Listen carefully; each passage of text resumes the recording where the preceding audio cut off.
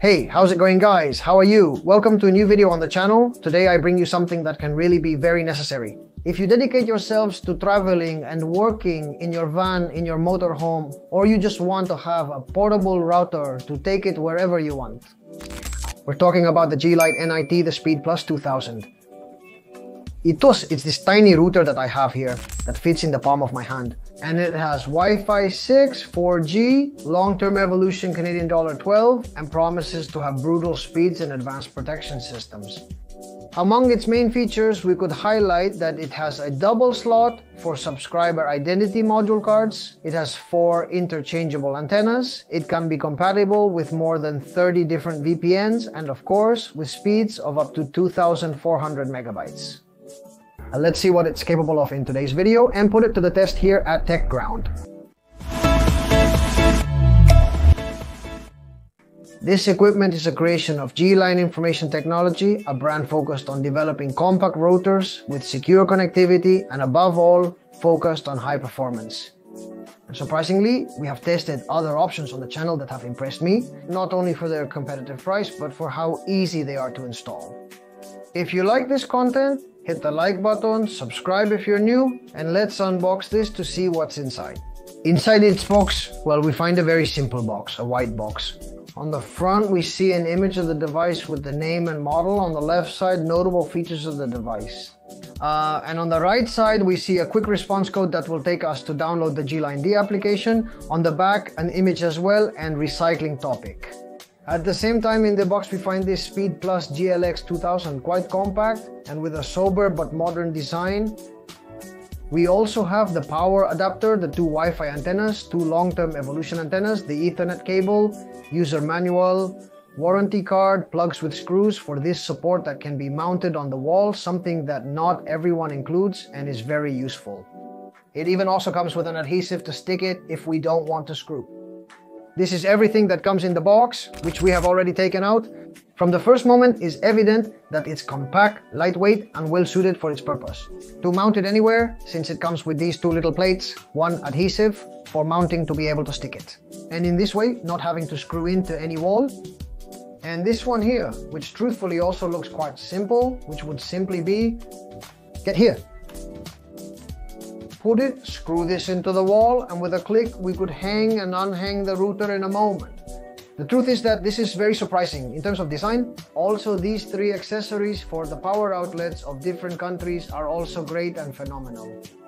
In case you want to take it anywhere later and you want to be connected wherever you go, well, that is a very key point. That's why this router stands out.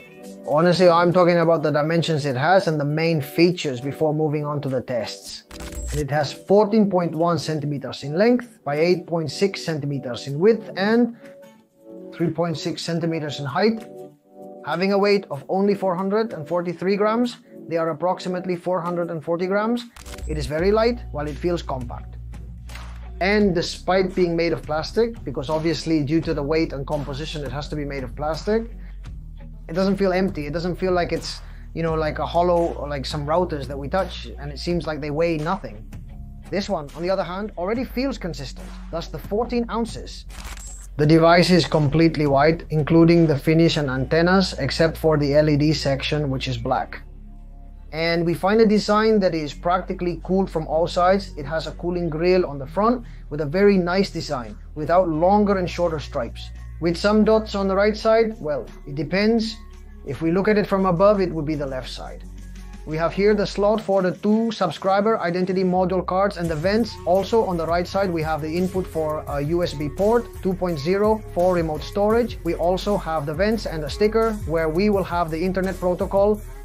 We have the quick response code also to configure it with the mobile and the password and so on.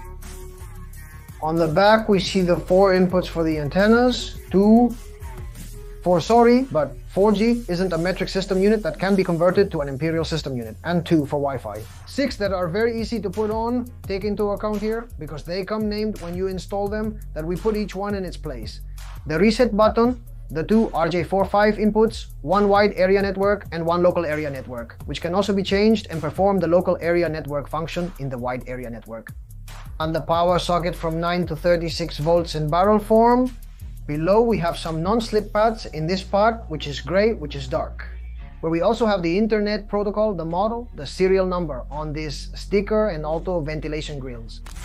As I was saying, a very top detail of this router is that we have to be able to exchange the antennas. Then we want more powerful antennas, or we want to exchange them because we want to, for our preferences, put another type of antenna. As far as we know, they aren't already inserted, but we can change them anytime to our liking. On the top, the surface of the black thing that I mentioned to you. Okay, on this black band, where we have the illumination screen, where we have the power internet, 2.4G, 5G, the cell phone, and the brand name. Okay, the cell phone would be the coverage that the subscriber identity module card we embed in the device would be giving us. Now let's get to the heart of this little guy and its brain. I'm going to tell you what it's made up of on the inside. And it has a 1 GHz Qualcomm dual-core processor accompanied by 512 megabytes of DDR, 0.66 gallons RAM, and 128 megabytes of internal storage in NAND+. Okay, so we really have a beast inside this casing. Wi-Fi 6 with speeds of up to 574 megabytes per second at 2.4 gigahertz and a brutal 2402 megabytes at 5 gigahertz. For the cellular network, for the mobile network, we will have the technology of Ford General Electric long-term Evolution C8012 with dual slot. Subscriber identity module, as I mentioned before, which allows you to select the strongest operator or use with error mutation. Is that okay? In terms of physical body and main features, it's a router. It can't have anything more. I now leave you with the tests and quick installation so you can see for yourselves. And the installation is as simple as arriving, inserting a subscriber identity module card, connecting it, connecting our RJ45 cable to our equipment, and powering it up. And the moment the lights turn on, the content starts to register. Visually, our browser will open, we enter the internet protocol that comes to us, or we can also do it with the mobile application, as you will be seeing the images. And directly. It would be to register the device, enter our data, set a password, and hit auto configuration. To configure it, simply click and it will be done automatically. It includes many manuals and we can explore the various tabs. I'll demonstrate the panel as it's quite straightforward. We have the coverage that the subscriber identity module card is giving us. Well, this would be the first panel where we have Ethernet 1 or Ethernet 2. Connect via the wide area, network local area, network port, or repeater. If anywhere connected, shared use by tethering is okay. In this case, it would be via USB. The wireless network that we can have both a 5G and a 2.4G, and we can modify and customize it to our liking, okay? We can also deliberately create guest Wi-Fi networks in case we want to have a guest, and the same goes for the 2G. I'm going to modify it so that they come out now and we can see it. Let's see if the network works now. Here we can see Tech2, but 4G isn't a metric system unit that can be converted to an imperial system unit, and the input provided is not a metric system unit. Please provide a valid metric system unit such as kilometers, meters, grams, etc. I'll connect to the input provided is not a metric system unit. Please provide a valid metric system unit such as kilometers, meters, grams, etc. It asks for the password. Inserting tech ground, obtaining internet protocol address. It tells me I have the Wi-Fi. 6th place on the phone, okay? So here would be my phone connected and my computer, okay? With the MAC internet protocol. With the upload and download speed that we have right now, the speed and the traffic. Here we can lock and unlock it, modify it we can change the name, device, and other details at any time if we make modifications. Inside the virtual private network panel, we can find the control panel where we will have the client virtual private network, the server that we can configure ourselves, the OpenVPN or the wide warp. Here, for example, we can see it added manually. The clients add our own virtual private network, the virtual private network server. We can generate one, a WildWard client and WildWard server, okay?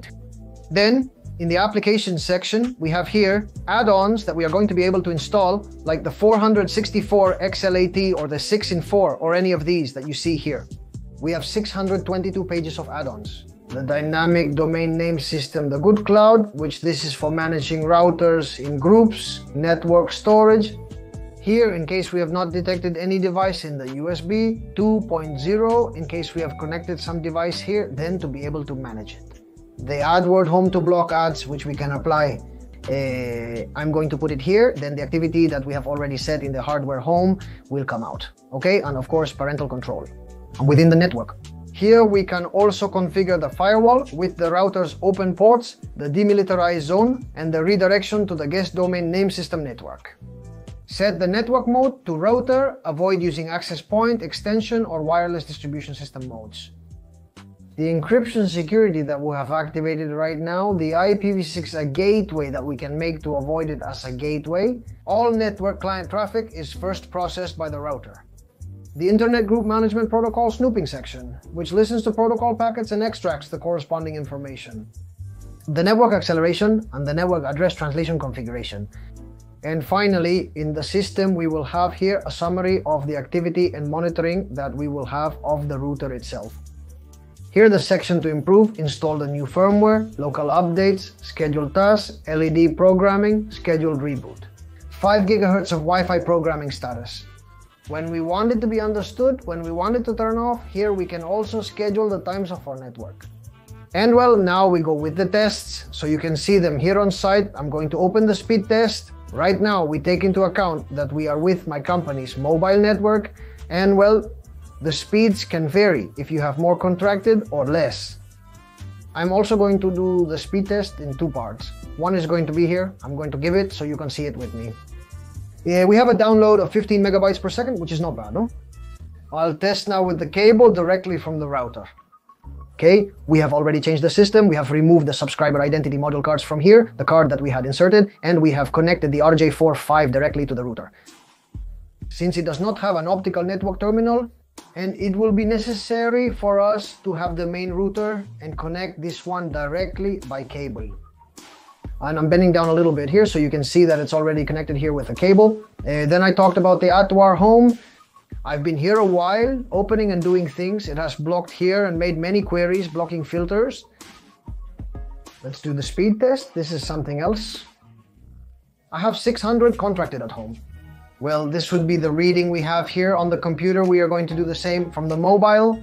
Notice that I'm with the ETS5, which we configured earlier. Speed test, this Wi-Fi 6 here, this Wi-Fi 6 here does work perfectly. I have more connection right now here with Wi-Fi than with cable.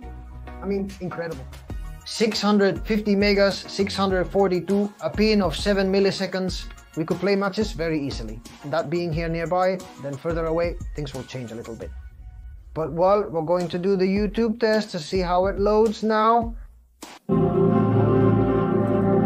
Watch the buffering at the bottom of a high definition video. This is something else. We're at 2.5K, setting it to 4K.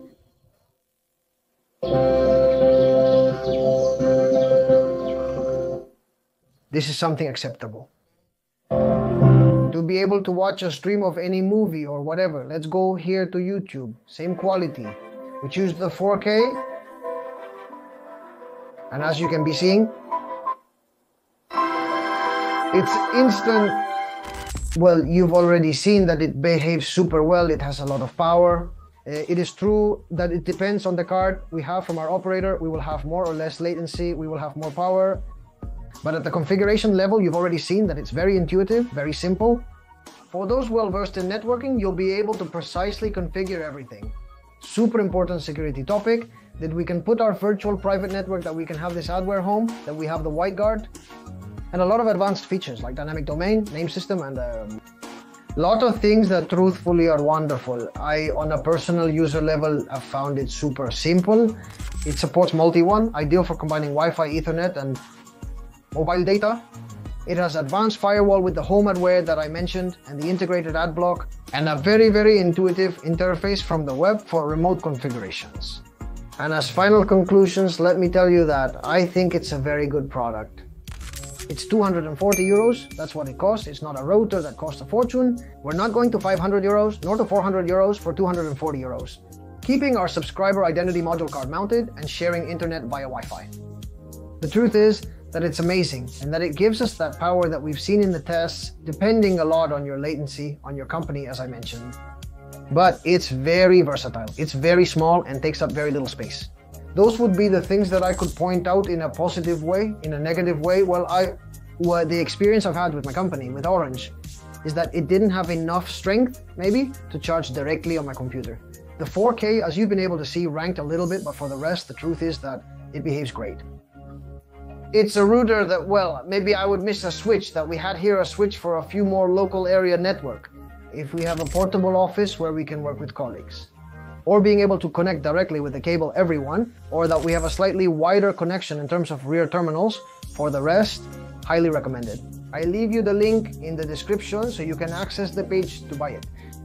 Take a look because they have a lot, but this one in particular, this GL.iNet Speed plus X2000, is a very good option. As I say, if you are digital nomads, if you travel, if you want to have it in your office, in your camper van, or you just want to take it to the village, take it when you go on vacation. Well, just so you know that you can count on these types of devices that we have brought here to the channel for you to know, and that's it. As always, leave your opinions in the comments, what you thought. If you have any questions, also leave them there, any comment. I want to read all of you and thank you for being there. I highly recommend this router for that target that I mentioned, and well, I hope you liked it. If so, leave a big like, subscribe, it's free, and you help us a lot to keep making content. Let's aim for 1 million subscribers. See you in the next TechGround video. See you soon.